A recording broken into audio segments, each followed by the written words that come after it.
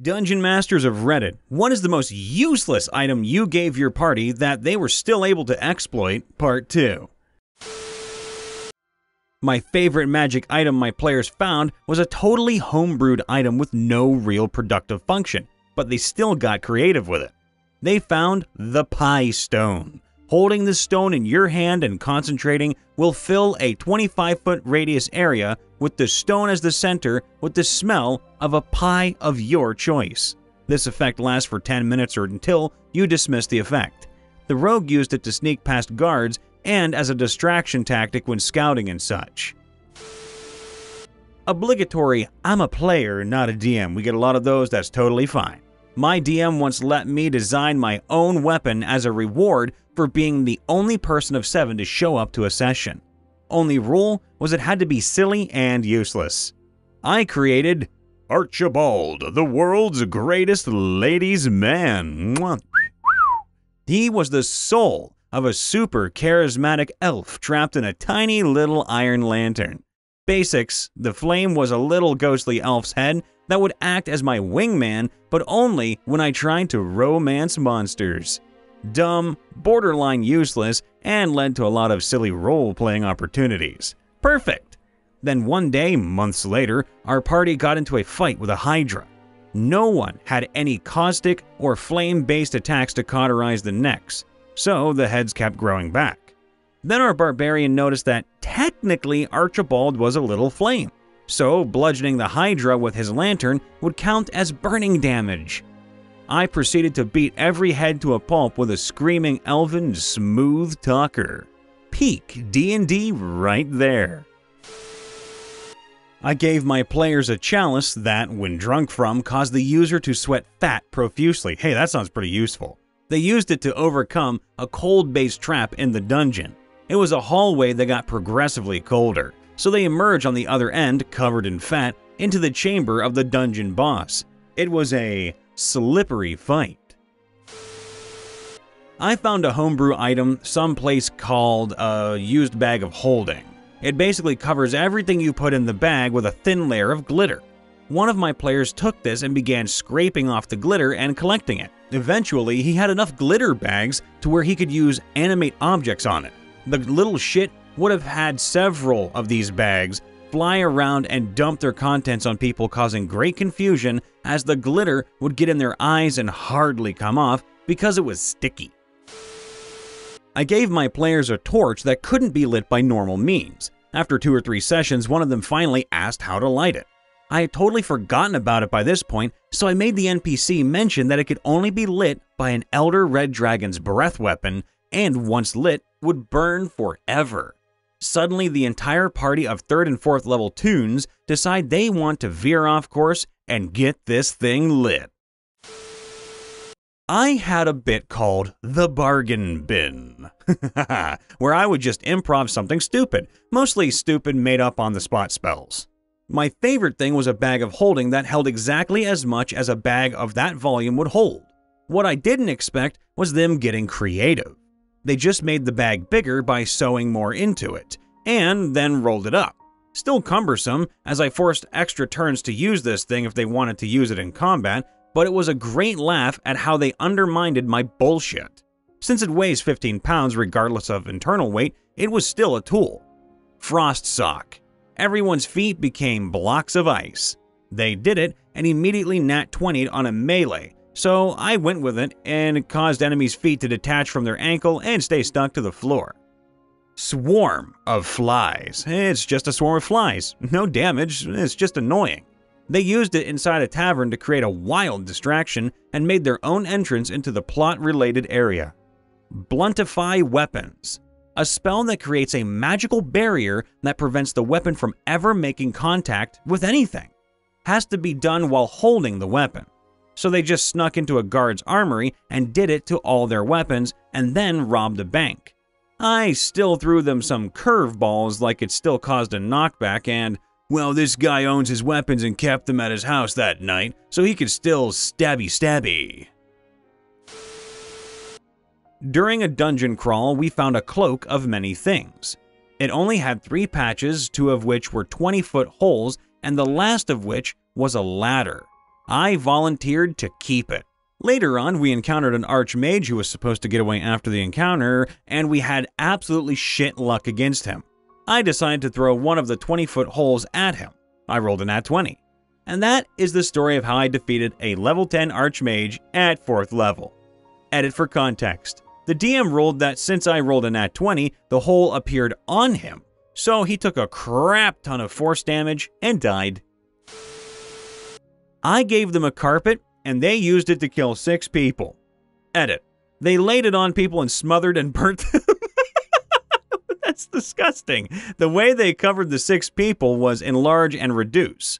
They did kill guards without enlarging it, but that was why I gave it to them, so they could strangle the guards, but when we get to the leader of the cultists, they realize they can double cast enlarge and reduce, making the already 20 foot by 20 foot all the way up to 80 by 80 feet. They did at first try to crush and smother them, but I decided I shouldn't let that work, so they set it on fire, and I couldn't find a way around this. Moral of the story: wizards can make mundane items tools for mass murder. I gave my players an amulet that lets them speak to rocks. The one player who picked it up spent most of that session talking to his new pet rock and would often interrogate rocks they find at scenes for information, usually getting either vague info or stuff they can clearly see already, because it's a rock. Later on, another party member wanted to try talking to another rock, actually a pile of rocks made into a crude gravestone related to their character's backstory, only for the first party member to find out that the amulet was cursed and they couldn't remove it. Later on, they got it removed and had the amulet identified, where I revealed that the amulet only let them think they could speak to rocks, and all the quote-unquote information they had asked of rocks was only information that was already known to them. They basically started using the now uncursed version of the amulet as a tool to ask me for information they had forgotten or needed clarification on, but in character rather than just ask me out of character, which was great. Healing Rock. It does 1d4 bludgeoning damage but heals 1d4 plus 1 HP. It was supposed to be a funny way to bring characters back from unconsciousness by restoring a small amount of HP. Barbarians, however, resist bludgeoning damage while raging. The Healing Rock became their go-to healing strategy for keeping the barbarian healed between fights. We acquired a brick mold along with some other basic tools when we found a workshop in a dungeon. It was supposed to just be some set dressing, but I took it anyway. We later used it and several more we made off of its design to reinforce a village that would soon come under attack. With everyone in the village making clay bricks for 2 weeks straight, we had enough of them to build a wall tall enough to make one of the ways into the town rather protected, so we could focus the fighting on the other entrance where we could have more manpower at once. It saved a lot of lives since we weren't able to be flanked. They got a vaguely sword-shaped branch of ash wood. That was it. This was in a planescape setting, so a few hours later the sorcerer persuaded an apologetic djinn that the adjectives were unordered.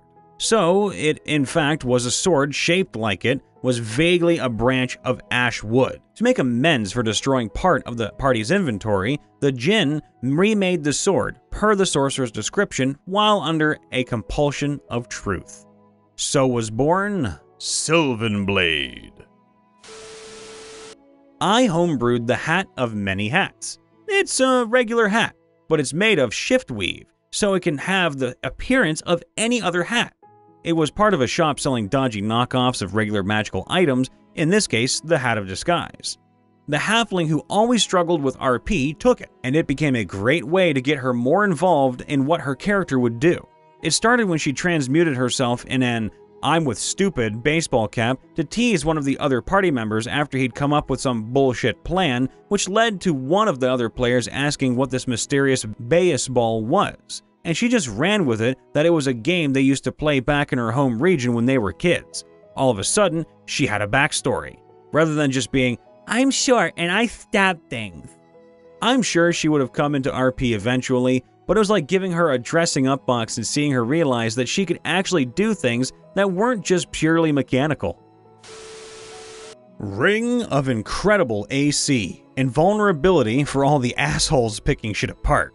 Meant to be a gag, it gives them 1000 AC, but turns them into a solid crystal statue when they put the ring on. They run into this crypt that was overrun with skeletons, meant to scare them off to remind them that they're not all powerful, and they weren't ready to face what was inside. The skeletons were crawling up this well that I described as 3 feet across. One of them jumped over the well and put the ring on, plummeting several hundred feet and killing most of the skeletons. Edit.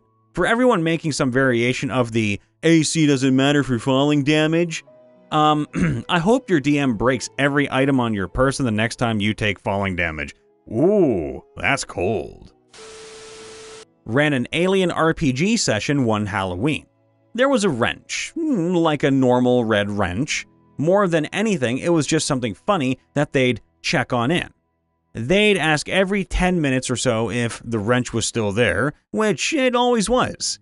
They used it to adjust some of the piping in the oxygen recycling room, pumped a section of the space station full of pure oxygen, and then proceeded to incinerate a handful of xenomorphs and my ubermorph. Don't mix pyros with real-world engineers. My DM gave me an eye. Player here, we had an NPC stalking us through the travel portion of the campaign and would show up and do odd things like pull out his eye and show it to us and then pop it back in. Just gross stuff because he was undead. One time, I used a pickpocket check to take it from him and he insisted that I give it back to him.